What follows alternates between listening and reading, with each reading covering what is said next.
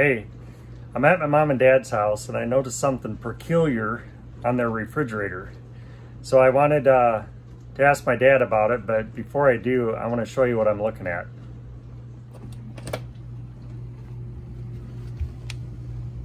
Down here, there's a rough looking washer and a screw. Not quite sure what it's there for. I'm guessing it's to hold something in place, but let's go ask my dad. Dad, I noticed your fridge had a weird washer. Can you show me what it's for? Oh yeah. We have a Whirlpool refrigerator, and the water filter door kept popping open. And I called Whirlpool. They didn't have a solution. They said they didn't even know about it. But I went online and I noticed that a lot of people were having that trouble. And I thought, rather than to replace the whole unit, all I had to do was put that screw in to hold the door shut. And now whenever I have to change a filter, all I gotta do is take that screw out and the door will pop open.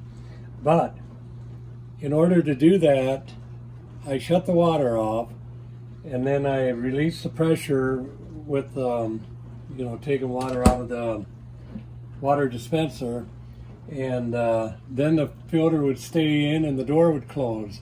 So I drilled a hole right next to the door and put a washer on the screw and screwed that in, and now it holds the door shut. Was there anything behind the screw? A washer. No, behind the plastic where you drilled. No, I reached in there and there was a void, so I didn't have to worry about hitting anything. Cool. Yeah. Good fix. It took care of the problem.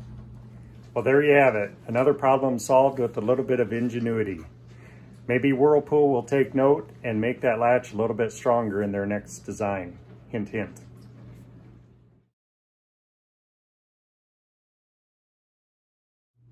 At last minute edit, my dad was saying if he was to redo it, he would use a spacer behind the washer to have the washer be a little bit flat, or even put a molly bolt behind the plastic so it holds a little bit stronger.